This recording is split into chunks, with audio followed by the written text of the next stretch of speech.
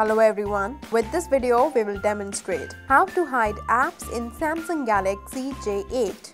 Now you can hide specific apps of your choice in this device. For this, swipe up on the home screen. Tap on Settings. Tap on Display. Tap on Home Screen. Scroll and tap on Hide Apps. This feature keeps the selected apps hidden by disappearing them from the existing place in the device.